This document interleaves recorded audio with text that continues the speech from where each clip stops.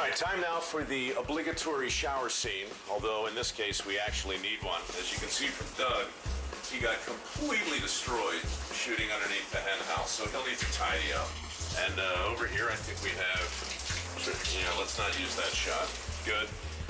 Actually, it's also a good time to point out that the showering in this case is not just about basic hygiene and decency. It's a biosecurity step that they do here at Hickman, because we're going to be headed into a clean area. Of course, like any other shower situation, the fella has to wait his turn.